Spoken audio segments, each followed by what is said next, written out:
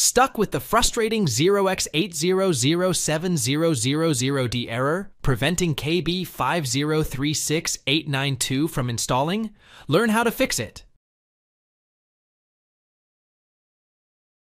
You can copy and paste this command straight into PowerShell after you execute it by right-clicking the Start button and selecting PowerShell or Terminal as an administrator. Once you've done that, you can close this window and perform the following actions.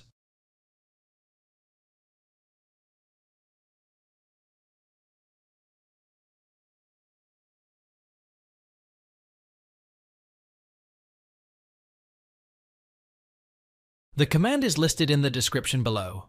Click the Windows button. After selecting Windows Update from the left pane under Settings, select Update History.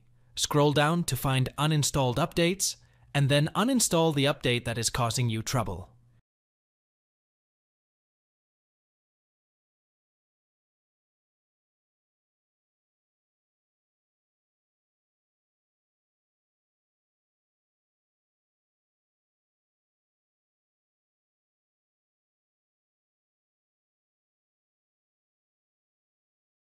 You can then restart your computer to see if the issue still exists. Thanks for watching. If it helps, make sure to hit like and subscribe.